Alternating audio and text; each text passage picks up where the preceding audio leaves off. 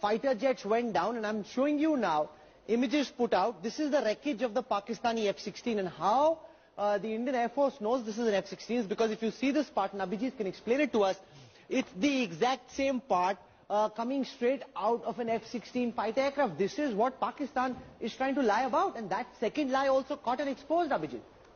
So I don't think that's entirely accurate. That part is actually a MiG-21 part because the engine that's being shown out there is a GE F-100.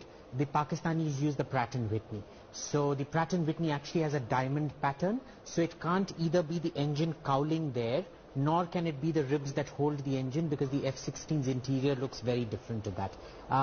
So that's not entirely the